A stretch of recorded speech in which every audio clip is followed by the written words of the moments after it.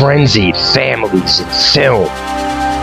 The Texas Chainsaw Massacre, 1974. This family, I'm just gonna call it the fucking family. That's what I refer to it as. They just put you through torture and hell of epic proportions. What a frenzied family.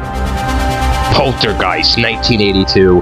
The Freelings here, they're so frenzied when they lose their daughter and they don't know where she is. They're just frenzied out, especially when the poltergeist activity starts to ramp up or even starts to happen. The father here, Craig T. Nelson, so frenzied, and the whole family is. The Godfather, 1972. It's the Corleones, no doubt about it. The whole family here is a frenzied family. They'll do anything to protect their family out of love. That's what they think it is. The higher power, oh shit, is them, the Corleones. The Devil's Rejects, 2005. I'm calling these people a family, no doubt about it. They act like it, they die like it, they kill like it. They go on a killing spree of just the massive bloodthirst here. It's a frenzied family, no doubt about it.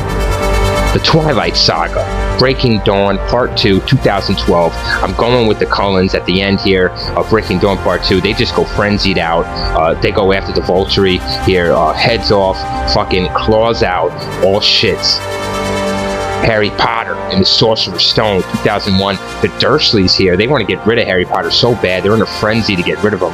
They're a frenzied family when shit starts happening and Harry starts figuring out his powers, or they want him. They want to take him out, this family. Man, they get frenzied. Frailty, 2001. The Meeks family here, they're a frenzied family. I mean, I never seen no shit like this. Bill Paxton here trying to run his family. Oh man, wow. It's just a really frenzied time when you spend it with them. Frenzied families in film.